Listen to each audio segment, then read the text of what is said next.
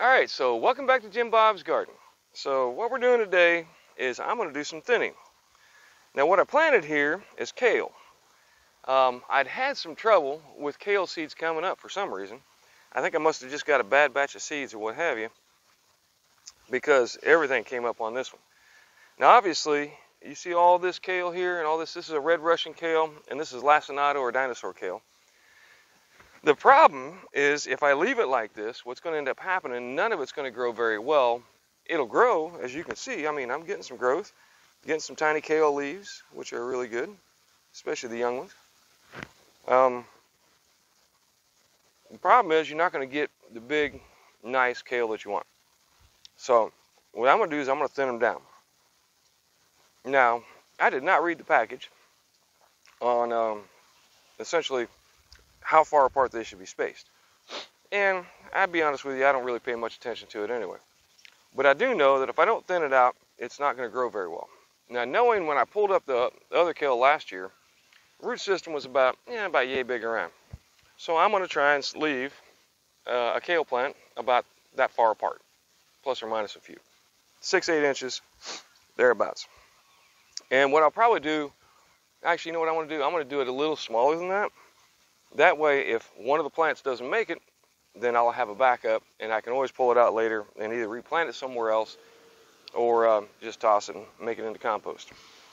So, with that being said, what we're going to do here is go ahead and pull a few.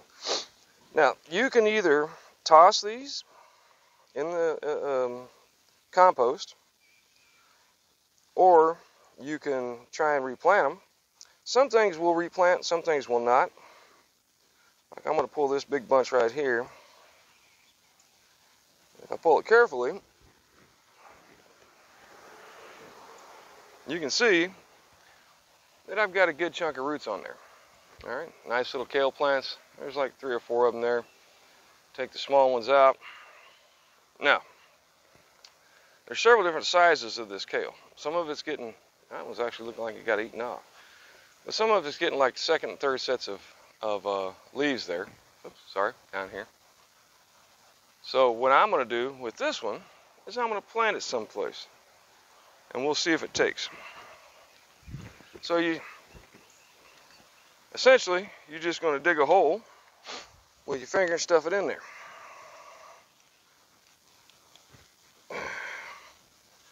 And we'll see whether or not it comes back. Some will, some won't. Either way, it doesn't cost me anything.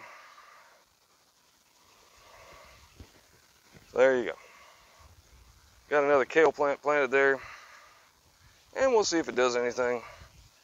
If it doesn't, then it didn't cost me anything. So what I'm going to do is I'm going to go ahead and thin these out, and I'll show you when I'm done the end result. One last note though, you got to be careful when you pull them out that you're only pulling the ones you want, because when you pull on a particular bunch of them or a singular one, you can end up pulling all of the kale in the vicinity out. So with that being said, I'm going to get this done and I will show you the results here in a little while. All right, another thing about actually thinning things out, one of the things you can find, like right here, maybe you can see it, I've got a whole bunch of them packed in real tight. What'll end up happening if you're not careful, when you go to pull it, you're going to pull all the dirt up around it because every little root comes up with some dirt on it. So what I do is I'll try and select the best one, all right, which is really hard to see. But like in here, I want one about there. And that's a nice tall specimen there. Looks like it's getting a little bit ahead of the rest of them, so that's what I want. So one of the things that helps to keep you from pulling dirt out around it, take your fingers and put it right around the plant you're saving. And then when you pull,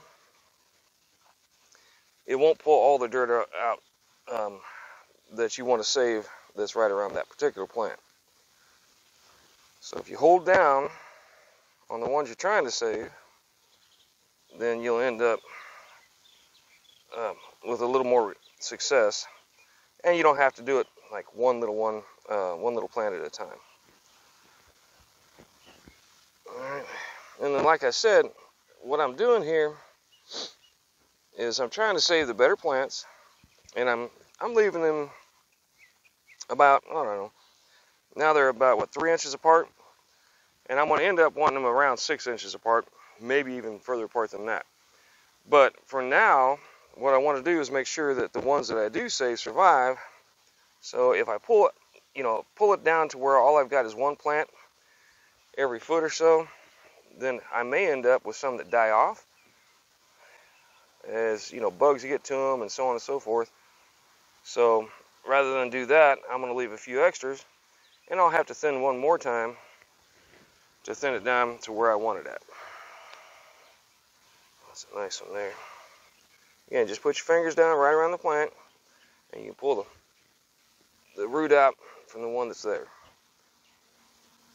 without having to worry about completely decimating your plants.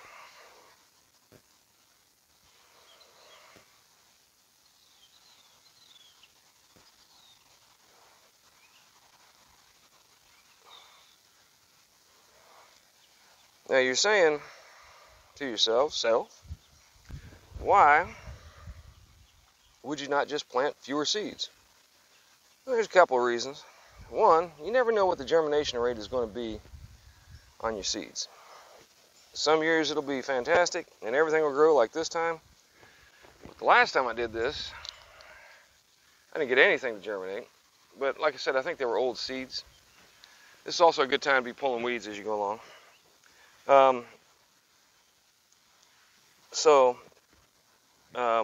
I was concerned that perhaps kale was hard to grow from seed. It appears as though that's not the case. I actually not only planted a bunch here, but I also planted some in pots in the house, which are growing fantastic. And so I'm going to have to find a place to put all this kale, or give it away to my kids in little pots, which is probably what will end up happening, as both of my older children have their own gardens. And then we got some containers here for my youngest. This doesn't take too long. It's not a real drawn out process or anything, depending on how big your rows are, of course. I am not trying to grow commercially. I'm not looking to sell my produce. I'm growing from a family. So anything I get is just eaten here locally. So having too much, not a huge problem, because basically anything you grow in the garden that you don't want can always be made into compost. And when it comes to the seeds, you're going to get so many in a pack no matter what. So, and the other thing I had an issue with, pretty sure what I had was old seeds. So my old seeds didn't work so well last year when I planted them. Now, kale is an acquired taste. If you don't like kale, then don't plant it. But if you like the taste of kale, it is a fantastic green, has a lot of good nutrients in it. But the cool thing about it is it will grow in the summertime. It likes the heat, or it seems to. It did in the last few years I've planted anyway. And so now, if you plant this, like I'm going to say I planted this first part of April,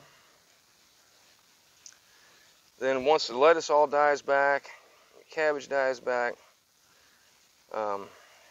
you've got a source of greens pretty much year round.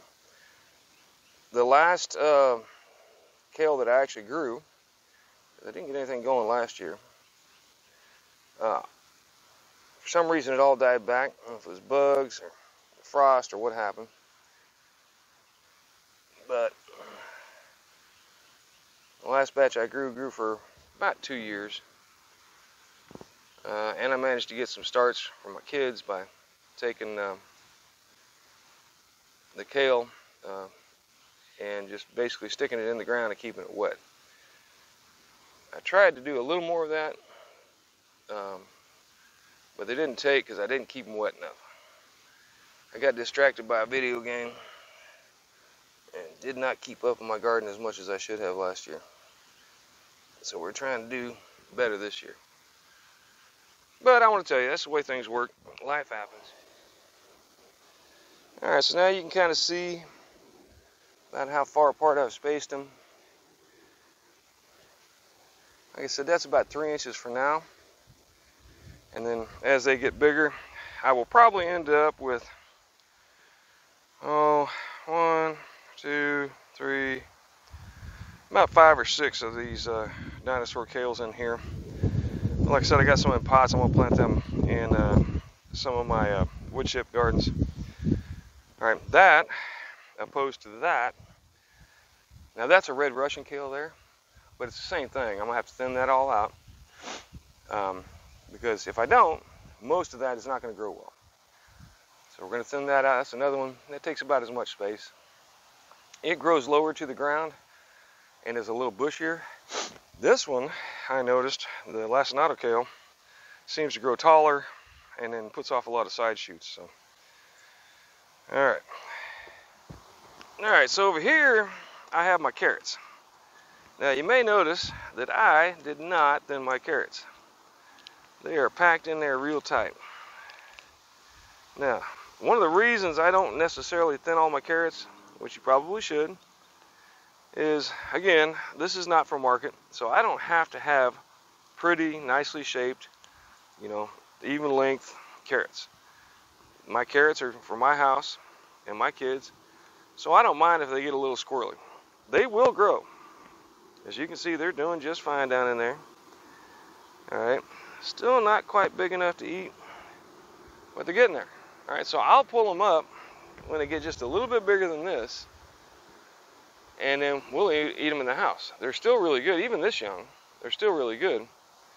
And what I do is I thin them by pulling them, by eating them. So that gives me a lot more carrots in a smaller space than what I would have if I just thinned them out to the perfect distance and tried to grow very pretty, straight, and evenly formed carrots. So that's how I go about thinning my vegetables. If you got other ideas or you believe that I'm doing it wrong, please feel free to comment. Let me know what you think. But that's how I do it. And so far it's been working pretty well. Haven't had any major issues. So I will probably continue to do it that way. Alright, well, thanks once again for stopping by. Like, subscribe, let me know what you think. And grow something.